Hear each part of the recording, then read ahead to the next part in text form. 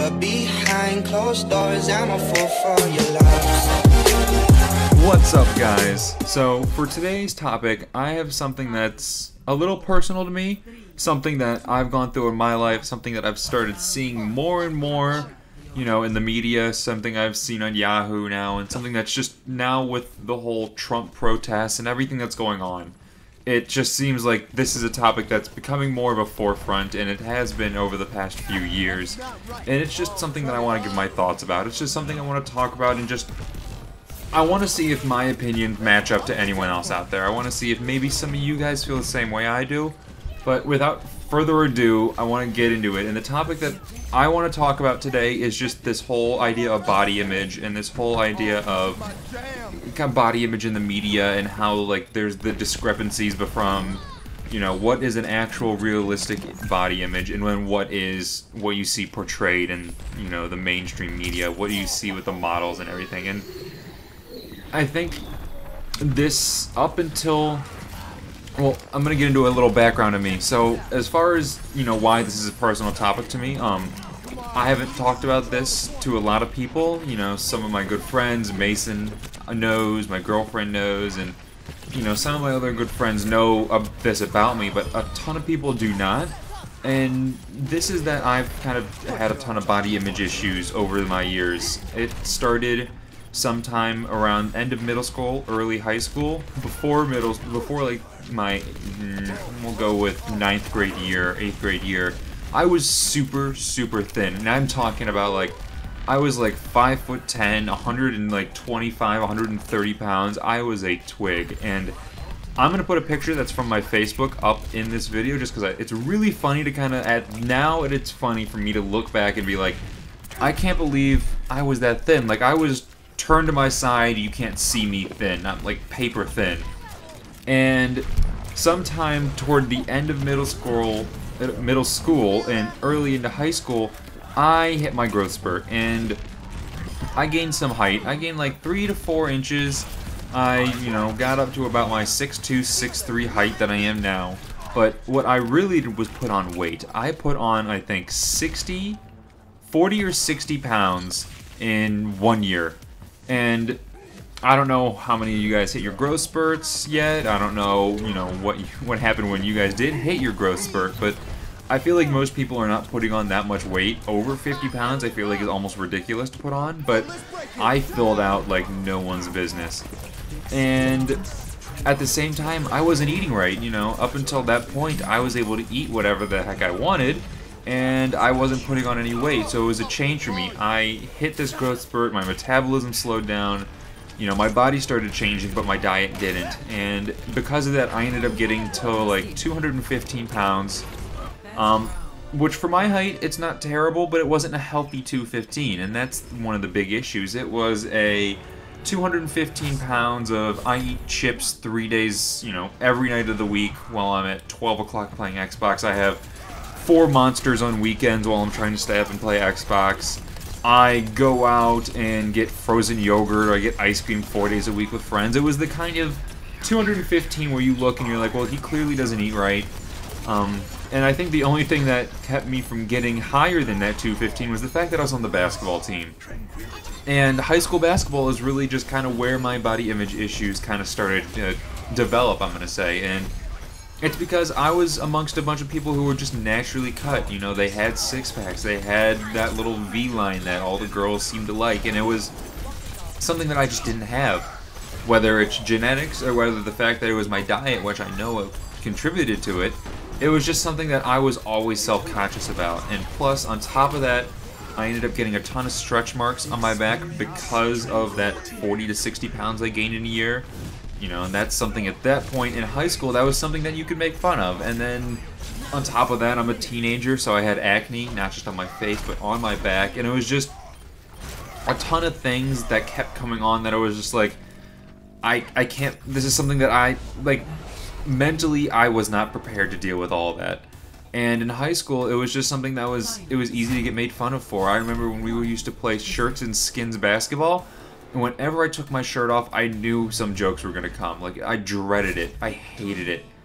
And, you know, I remember one day after practice, the next day, I was sitting in my just my homeroom in like social studies or some class, and one of the wrestlers looked over to me and he's just like, "Hey Max, I didn't know you had so much fluff on you." And it's just, you know, little comments like that that aren't meant to be hurtful. They're not meant to kind of like trigger anything, but it was just one of those things where it automatically made me feel like crap, and I was just like, you know, why can't I look like them? Why can't I have the six-pack? Why can't I, you know, why am I the one that has to be, you know, standing out like this? But, you know, over 4 years of high school, whenever I couldn't make a suicide, whenever I would, you know, maybe if I was clumsy or just if something happened, whatever happened, if I had to, if one of the players had to guard me and I had my shirt off, there was a joke made, and it was over years. It took its toll, and I'm not gonna, you know, hide that at any point. It was just, you know, because of that, there were times where if my friends wanted to go swimming at the local pool, or, you know, if they wanted to come over and swim, I would say no. I would avoid the chance to take my shirt off. I would avoid chances to, you know, where I'd have to feel bad about myself like that or get made fun of. And I think that's something that's really just terrible, and I think that a lot of people are going through it. But that's my personal story, and I just kind of want to get into, you know, my opinions on this issue. And, you know, and I started to open my eyes at that point because of my experiences in high school and because of what happened to me. I think that, you know, that men have that same pressure to have that ideal body as women do. Just as, you know, women have that pressure to be thin or have a big butt or have big boobs or, you know, whatever, you know, that pressure is being put on them. I think men have the equivalent in just some different areas. You know, I think guys have that pressure to have abs. They want that V line that, you know, that was so, I guess, you know, wanted in high school. I just remember seeing a ton of posts. Like, I'd go on Facebook or I'd go on Twitter back in high school, and I'd see like 1,000 posts of girls being like, "Oh my God, when he has the V," and that was just, I learned that's what something that women wanted. Or, you know, you'll see those little memes of that guy who's like hanging up a picture shirtless, and he has a really strong back, and, you know, it's just things like that where it's, after so long, you just learn this is, you know, I guess that's the ideal. You know, this is what I need to have to be attractive. And, you know, when it comes to the mainstream media, you see women have the Victoria's Secret models, or they have these actresses, and everyone is so thin, and they just feel that pressure to need to look like that. And that's been talked about, and you have all these, you know, outspoken, I guess, mainstream people now, like Demi Lovato and Zendaya.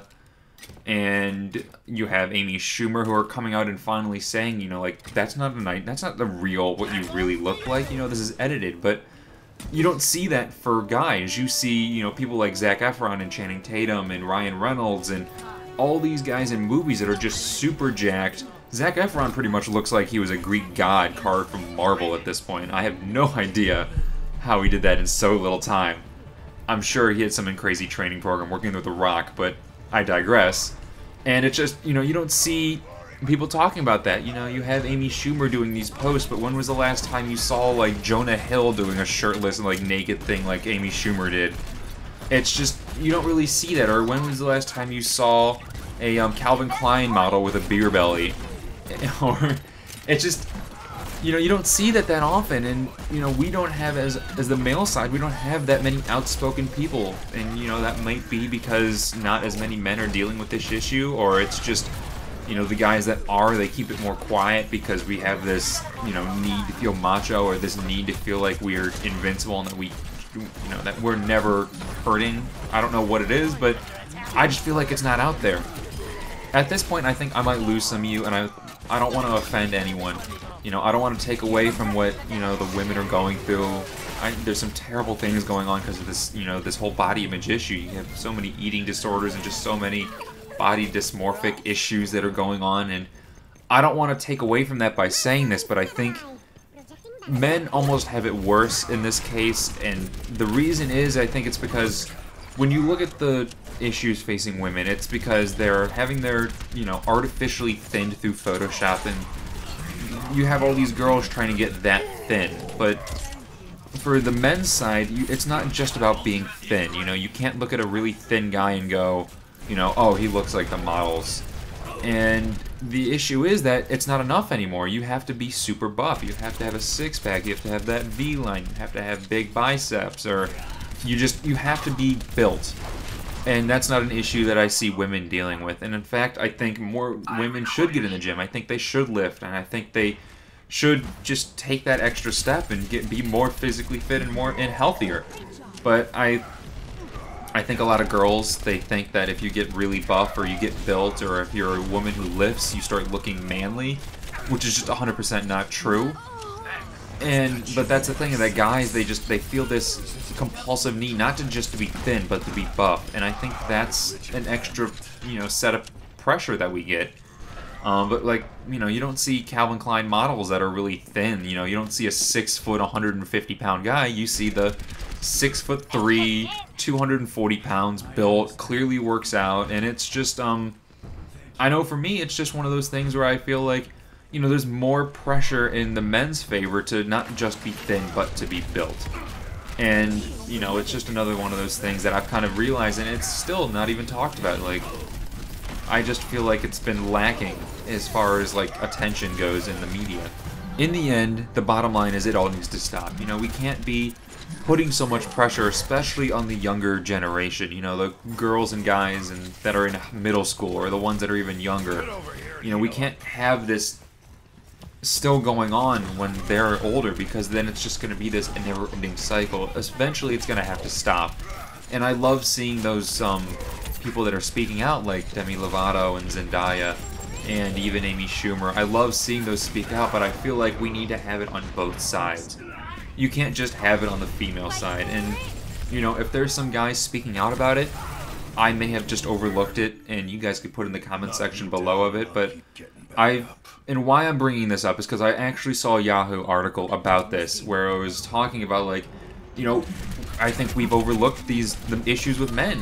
We keep talking about the female side of this, but no one's ever really spoken on the male side of it. And I was really happy to see that article. I saw it and I immediately, I didn't actually read it enough because I saw it while I was in class and I didn't want to stop listening. But it was one of those things I was just happy to see, and it was like, finally, after so long, I finally got to see another side of it. Like, I know just a few of my friends have had issues like this, just because, whether they were overweight when they were younger, or because they got overweight when it was work, because they had to work and they got a 9-to-5 job, whatever it was just, I know other people are dealing with this, and I just feel like it's not talked about enough, and I was just so happy to talk to them about it, because it's hard to talk to someone else about it when they really just don't relate. And I just want to see what your guys' opinion is. I just think that it all needs to stop on both sides, but I just wanted to bring some light, or just bring some attention to, my opinions and my experience with it on,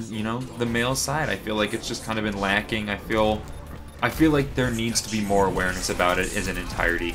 It just can't be a one-sided thing anymore. I think everyone needs to accept that what's going on, all these body image issues that are coming up are on both sides, and even if, the male side isn't outspoken about it because they want to hide it, whatever it might be, I just feel like it needs to have that equal attention. And I think I'm going to wrap the video up here. I really just wanted to talk to you guys and see your opinions on this topic. It's something that's really personal to me.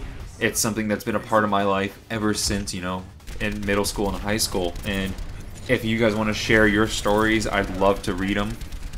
I'd love to be able to help anyone that I can. I hope that, maybe some of you who are seeing this have gone through the same thing and you just didn't want to talk about it. I hope, maybe having me talk about it will help open you guys up and, just be more open to, talking and trying to get through some of those issues. Because, for me, being able to talk to my friends, it was amazing knowing someone else was going through the same thing. But if you really like these story videos and just these off topics, please let me know. Leave in the comments section, or just like and subscribe. We'll hopefully be putting out more videos. I know I will be putting out more videos like this in the future. So, as always, stay achieving, and we'll see you at the next video.